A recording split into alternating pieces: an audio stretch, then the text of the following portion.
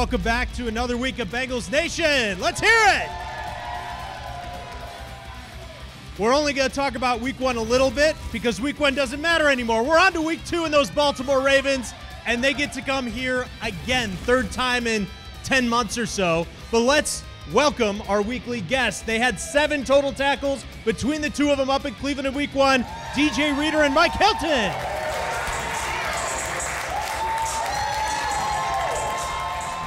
Welcome back, guys. What's up? All right, you all dried out from week 1? Because it looked pretty miserable out there in Cleveland. Yeah, it was tough. It was a little rainy. It was good, though. It was all right. Just a little good AFC North football. That's all it was. As defensive players, I know the offensive guys probably hate playing in that kind of weather. Do you guys like it, though? It don't really matter to me. I mean, as soon as I step out there, the elements, I stop thinking about it. I'm just ready to play. So whenever it's Sunday, I'm ready to go. I actually enjoy it. For me, you able to get the ball out a little more. The receivers ain't got the same footing, so they can't run their routes as smooth. And, quarterbacks can't throw it as good, so it's an opportunity to get some hands on the ball. I thought it was a really good defensive effort from you guys. You limited them pretty much the whole game. Mike, what was the key to shutting them down through the air? Number one is just making Watson read different coverages. Obviously, we were able to contain the run pretty well and put it in Watson's hands. We just made him make difficult throws, and that gave time for our guys up front to pass rush and get home. Week 1 is always so weird, DJ, because you don't really know what to expect on either side. How big of a difference is it from week 1 to week 2? I think the biggest difference is everybody's got film out there. So you know what people are going to be doing, or at least have an idea of what people have going on.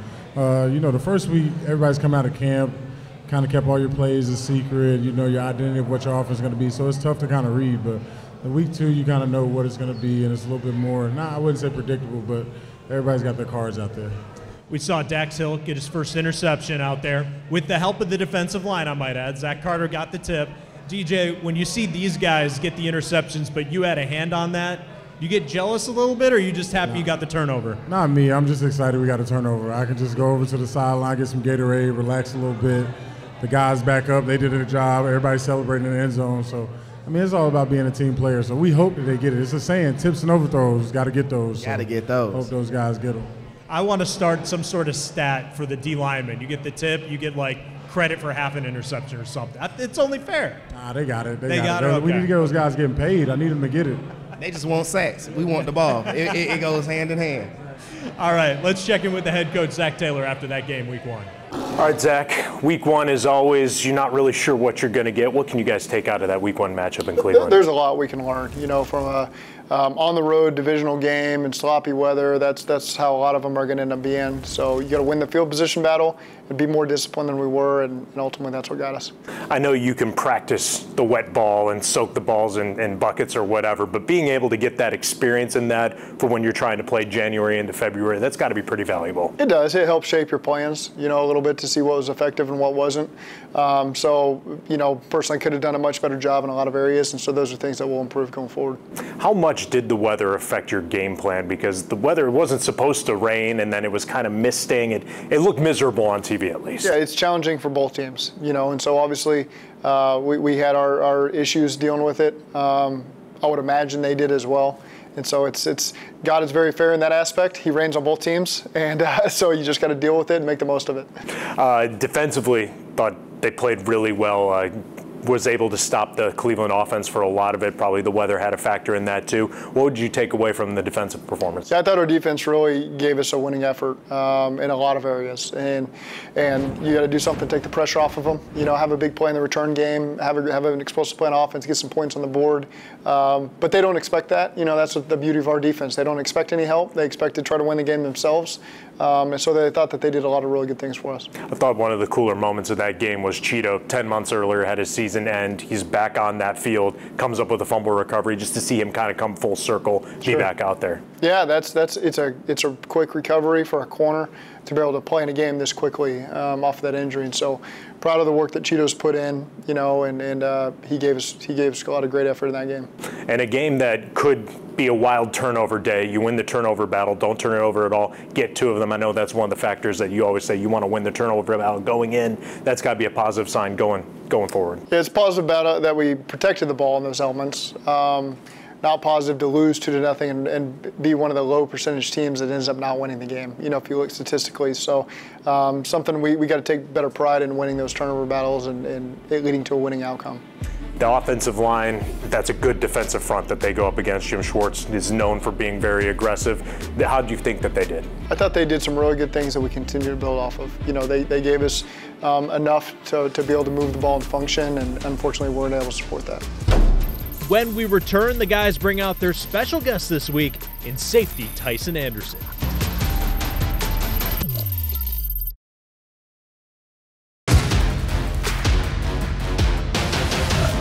I want to welcome y'all to episode 2 of Getting Defensive. I'm your host, Mike Hilton. This your host, DJ Reader.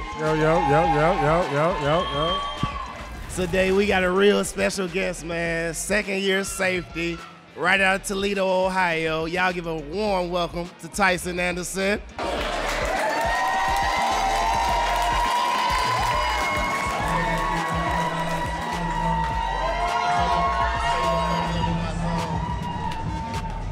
Yes, sir. Yes, sir. What's up, Tyce? What's good with y'all, man? Good to see y'all again. Man, good, man. We gonna jump straight to it, man. Rookie year, you missed a lot of time, got hurt. Second year, you can already see how much you improved, man. Just tell me how that first year was mentally.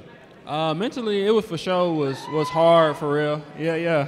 It for sure was hard though, just because coming from Toledo, my hometown, going to my University of Toledo, I was a man in my school, and then coming here with y'all and being in that situation, you feel me, not playing, but I was just grateful that y'all was as cool as y'all was for real, because it could have been a situation where y'all wasn't that cool, I didn't get along with y'all, I ain't really rock with y'all. But other than that though, it was for sure hard other than that, but I'm just glad that y'all was as cool as y'all was and as encouraging y'all was through it all for real. That's what's up. I spent a couple weeks over there with you in rehab, Tycen. We spent like 5 weeks together. It was a good little time getting it in. I learned you were a man about your process. Can you give the folks a little bit insight of what Tycen's process is when it comes to preparing for the season? What's going on? So as far as just the season or every game? It's an everyday process. Like, what do you go through? What do you want to do? Like, what's your goals and steps every day? Okay, so obviously, like my role on the team right now is I ain't playing that much on defense, so just honing in on my special teams role, a gunner, L5 on kickoff, a left guard on punt return, left center on KOR. So just honing in on what I can do to help the team for real on a weekly basis, and just trying to, I ain't really just trying to be the best special teams player I can be, so y'all boys can go out there and get some plays inside the 20, so I can get some tackles inside the 20 and turn y'all up before y'all go out there for real. Well, Tyce, you're a newly father, man. So yes, Lord. Kind of explain just your whole mindset, man, of becoming a father of a little girl at that too. Yeah, no, for sure. I ain't gonna lie, I was nervous at first. I was nervous. But being a dad, I've always I got a great dad. So he always I see myself as my dad for real. He was always there, always around. Leader in the family, provider. So that's just all the things that my dad showed me. I just try to do and just try to be as present as I can be for my girl. We be gone all day for real. So just trying to help her out as much as I can when I actually do get home.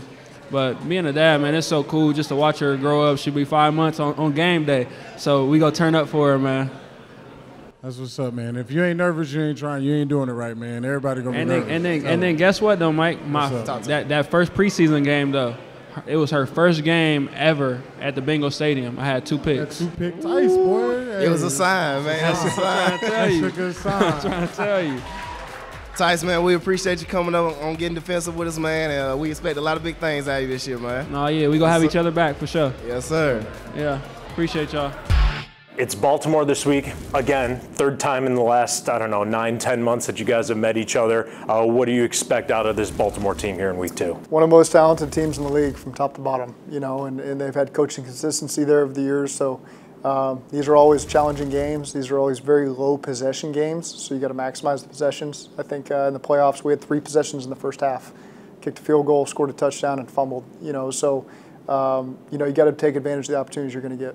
Lamar Jackson signs the big contract. He's back at their starting quarterback. Well, how have you seen him develop as a quarterback from maybe when you faced him as a rookie until this point? I haven't seen any development the last couple of years. I've seen one of the premier players in the league every year you face him. You know, and he's very dangerous with his arm, number one, because they got great weapons in the passing game. But when you take that away, he's equally as dangerous with his feet. And so that's why he's got some of those rare qualities as a quarterback that can beat you two different ways.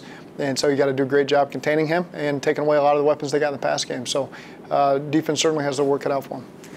You're at home. You get the home opener. How much is that nice coming off of the week one to be able to be at home and kind of get back to things here in Cincinnati? It's good. It's a great chance to get back into the right winning spirit in front of our home crowd.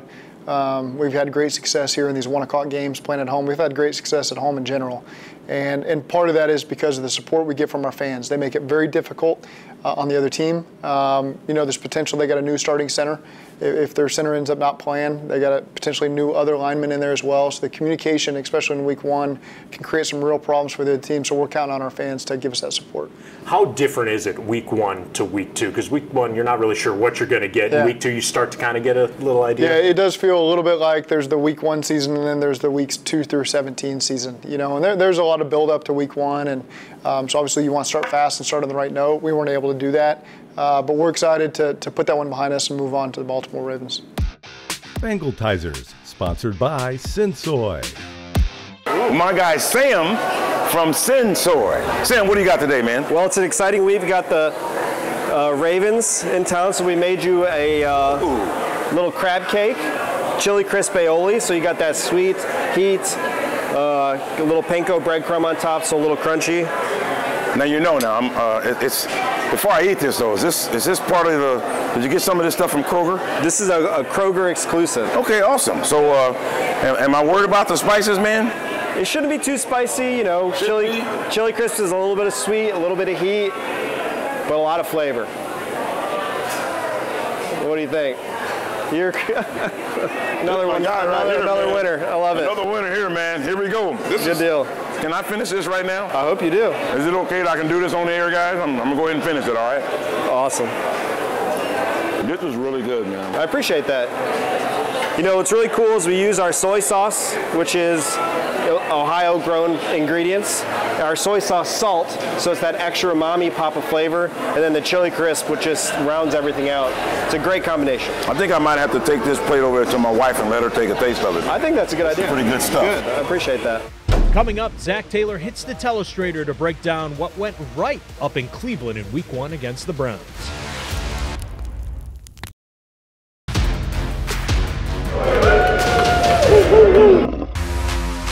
Coach Taylor's Breakdown, sponsored by Wendy's.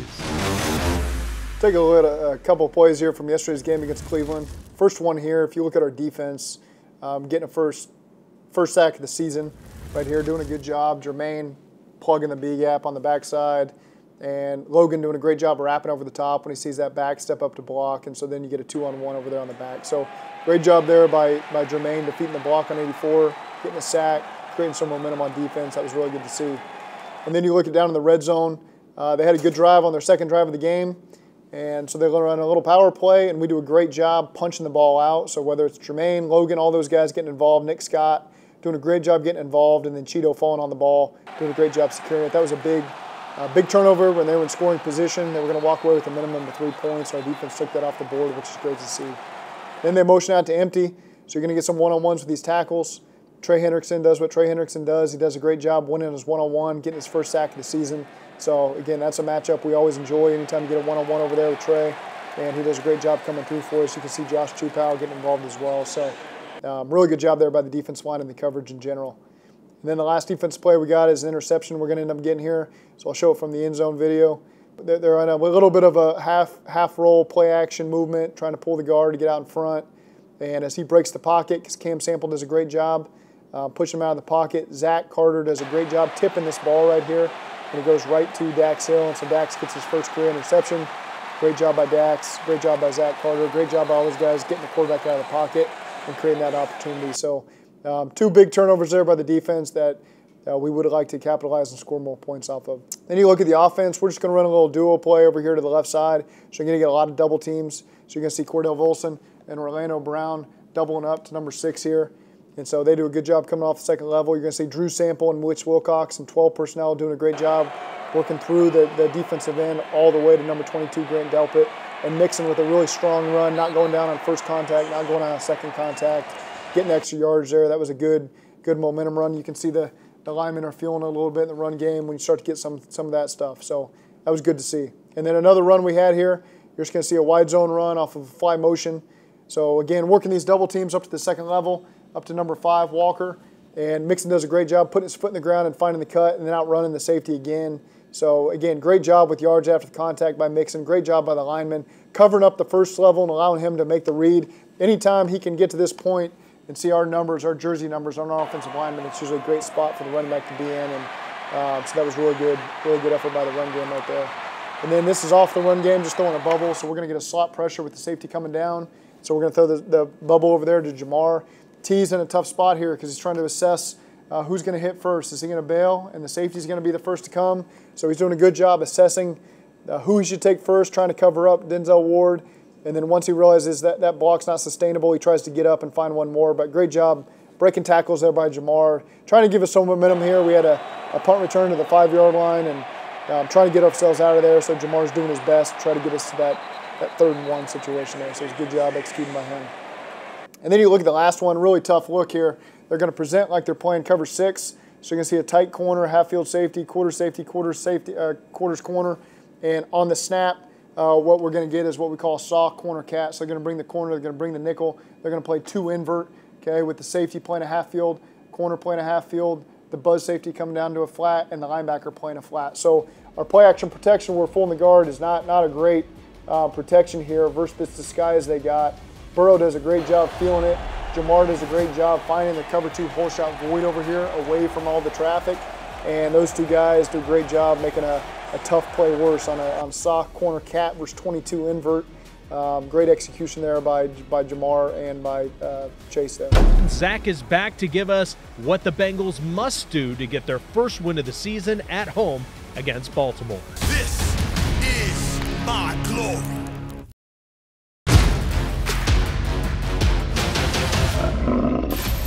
Game day matchup sponsored by Gold Star. For this week's matchup, the Bengals defense will have its hands full with one of the most dynamic quarterbacks in all of the NFL. Lamar Jackson comes to Paycor Stadium, a place that he has seen a lot of success. And it'll be up to the Bengals linebackers Jermaine Pratt and Logan Wilson in order to slow down Jackson. And a guy as dynamic as Lamar, you can only hope to contain him, but it's something that the Bengals feel very confident they'll be able to do in this matchup. I mean, he's dynamic quarterback. You know, that guy can throw the ball and run the ball with his feet. He's dangerous. He's the most dangerous player on the field when he has the ball. So, you know, you got to control how much damage he do. You know, try to make him throw the ball more, use less of his feet. You know, now he got more weapons out there at the wide receiver course. So obviously he want to throw the ball, showcase that he can throw the ball, which he's getting better each and every year. I can see him getting better with the techniques and stuff like that, trying to throw the ball. So he's a dynamic player. Keys to the game, sponsored by Kia. All right, Zac, what must the Bengals do on Sunday to get a win here in the jungle? Home game, you got to capitalize momentum. You know, we'll have the fans behind us. You'll be able to feed off their energy. And so when those explosive plays come or the turnovers come on defense, we've got to do a great job of rallying behind that, turning that into points, and capitalizing on the momentum that our fans can give us. A reminder, you can come watch Bengals Nation live and in person Wednesdays at 6:30 at the Kroger OTR Eatery. And of course, always watch the show Saturday nights to get you ready for game day. All right, now that we're all up here together, Mike, DJ, I want to ask you about one of the highlights of the preseason, I think, for everybody. Tycen, you talked about it a little bit. First game out there, 2 interceptions. Mike, how happy were you for this guy who he missed his whole rookie season because of an injury? First game out there, he does that. Oh, man, I'm excited for him, especially us being in the same room together. I know how hard he worked for that moment. And I remember before the game, he said, Mike, I'm going to make a play.